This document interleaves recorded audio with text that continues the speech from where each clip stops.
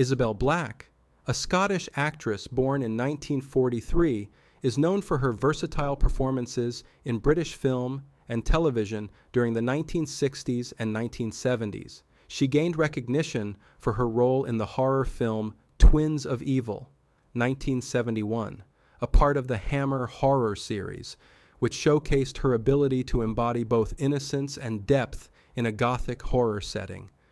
Black also made notable appearances in popular TV series of the time, such as The Avengers, Doctor Who, and The Saint, demonstrating her range across different genres from science fiction to spy thrillers. Her early career included a significant role in The Kiss of the Vampire, 1963, another Hammer production, where she first made an impression in the horror genre.